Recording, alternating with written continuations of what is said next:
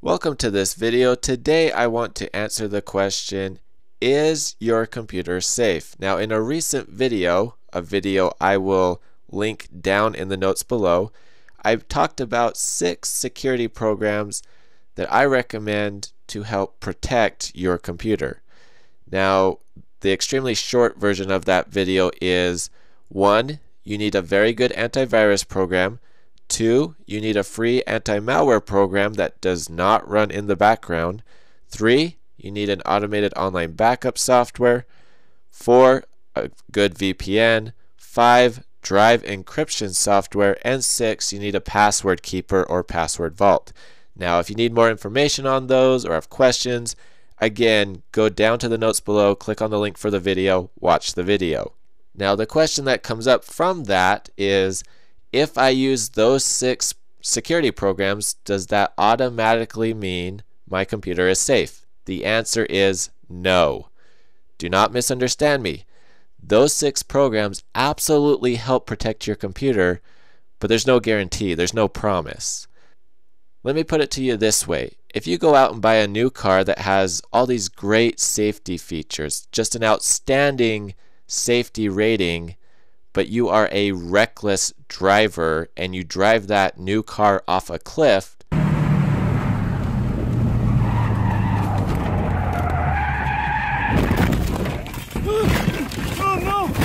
in all likelihood, you will either be seriously injured or dead, and your car will most likely be totaled, regardless of all of those safety features.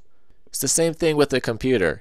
You can put all these security programs on it, but if you are a reckless computer user, there's no guarantee, there's no promise, and most likely you will run into problems or troubles or other issues. One difference though between reckless car drivers and reckless computer users is I think most people understand what it means to be a reckless driver, but I don't think most people know or understand what reckless behavior is on a computer. And so just briefly, I want to go over some examples of what reckless behavior is on a computer.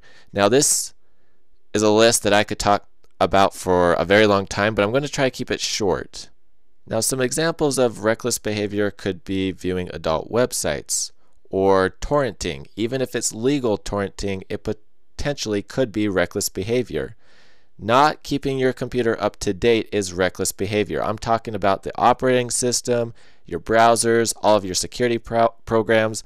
All software on your computer must be kept up to date, or that is reckless behavior. The firmware on your router must be kept up to date and must be password protected. If both of those are not met, that is reckless behavior. Installing extensions and other plugins and other add-ons onto your web browsers can be reckless behavior. Installing programs that pop up from the internet when you're trying to get to desired content can be reckless behavior, especially if you're installing something where you don't even know what it is that you're installing. Opening up emails from people that you do not know or not verifying where the email came from is reckless behavior. Clicking on attachments or links from emails, again, without verifying the email, is reckless behavior. Giving out your contact or email information to various people and resources is reckless behavior. Giving out your email to various different websites and other people is reckless behavior. Using a used hard drive before wiping it and reformatting it is reckless behavior. Not destroying your old hard drives or other drives is reckless behavior. Not covering your webcams when they're not in use is reckless behavior. Accessing any kind of personal account on a device you do not own is reckless. Accessing a personal account on any sort of network outside of your home network or cellular data that you pay for is reckless. In other words, even if you own a device but you connect to the Wi-Fi at work or school, do not access your personal accounts. That is reckless if you do so.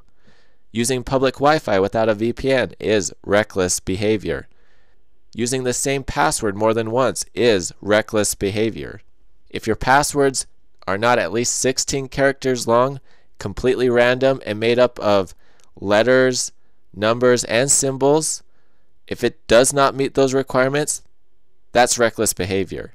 Using weak, secret questions that are easy to guess is reckless behavior.